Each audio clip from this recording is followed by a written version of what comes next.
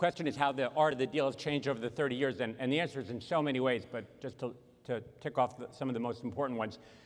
30 years ago, really very few people knew how to buy or sell a company. It was kind of this small group of lawyers and accountants and some private equity folks, some corporate development folks. The process was convoluted. It could take months or years. It culminated with scores of folks showing up in hotels and lawyers' offices. And do you remember those stacks of papers that used to have to be done vertically because there wasn't enough surface area on the tables to sign them all? I actually can't remember the last time we bought a company with a physical closing. I mean, everything today is done virtually, it's done digitally, it's done seamlessly and electronically. Market terms are well understood. Literally tens of thousands of people have been schooled in how to buy and sell a company. Lawyers, accountants, business brokers, wealth advisors, commercial bankers, investment bankers. Owners are today very sophisticated in private equity, 5,000 firms around the world.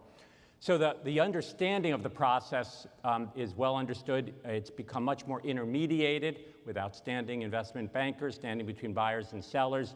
And the process of doing a transaction has become somewhat commoditized.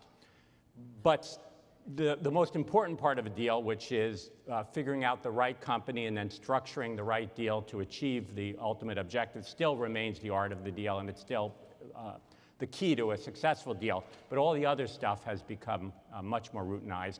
And then the other thing I'll point out is just, and I love this, the range of industries in which we can invest in today has broadened so much. Once upon a time, you could invest in any company so long as it was pretty much a manufacturer or distributor that you could buy for 5 times EBIT. Today, we can invest in almost any industry, in almost any country, and had to be in the US. Today, it's any country,